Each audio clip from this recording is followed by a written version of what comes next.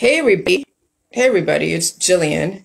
So I have to add on more information from last night's mRNA video. And excuse my hair, sorry. It's a little crazy, but I don't care.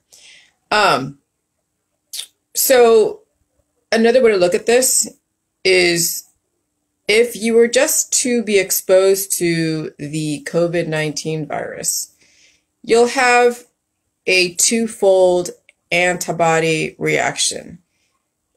When you get exposed to a new virus, you will have agonist antibodies that upload the data, and that promotes growth. And then your body will induce also antagonist antibodies. Now, this is relative to the strength of the virus. Okay, that's why some viruses are very deadly, because you won't have enough cells to sustain that biotransformation. So I'm introducing a new word called biotransformation. And biotransformation comes from the strength of the virus uploading the new data to all the cells in the body.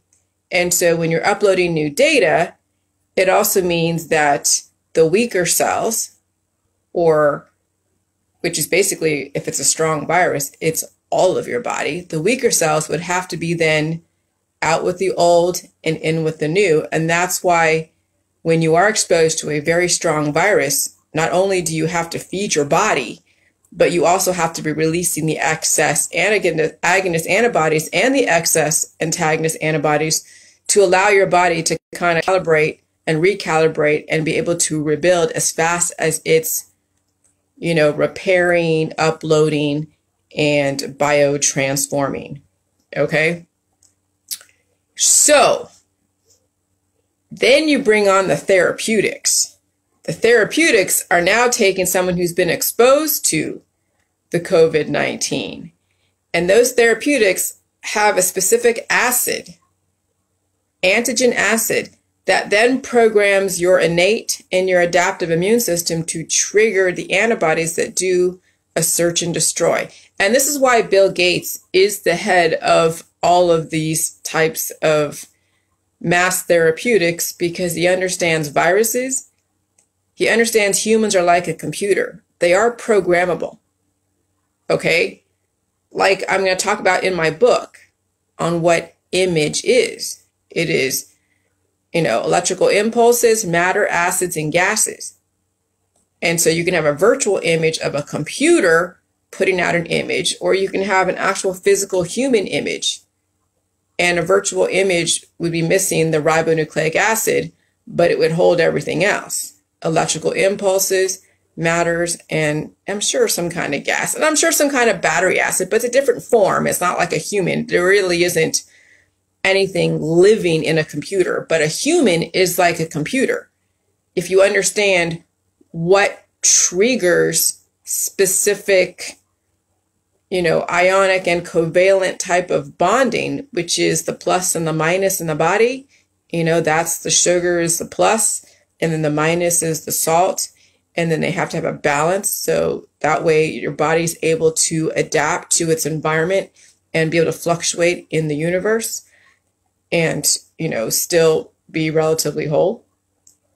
So now with this new virus in the environment and with the therapeutics, now you are fighting double the antagonistic antibodies that are going to do a search and destroy. And then you have the agonist antibodies trying to promote growth, and it's still usurping energy from your overall body, mind, and spirit. And if you're not actively absorbing at the maximum level the food supply, this is when you see somebody like Dustin Diamond waste away. Like I saw pictures of Dustin Diamond when he was relatively healthy, and then you start seeing the gray hair. You start seeing he's losing collagen and losing fat in his face. He's aging so aggressively, where he looks like an old man, like a feeble old man. Okay, so again, viruses, and the natural reaction to virus is the fact that if it's a very low level virus, it's not going to do too much of that biotransformation. But a very aggressive virus like the COVID-19 is going to do a very major like aggressive biotransformation. And that's why people who are very weak are not able to handle that biotransformation. And so then putting the mass therapeutics on top of a very high level aggressive virus, it's going to compound the issue and not only make it worse, but it's going to cause then, yes, a lot more unneeded premature deaths. But hey, you know, they've prepared you guys for it. So anyways, I'll talk to you later, but you needed to know this. All right, bye.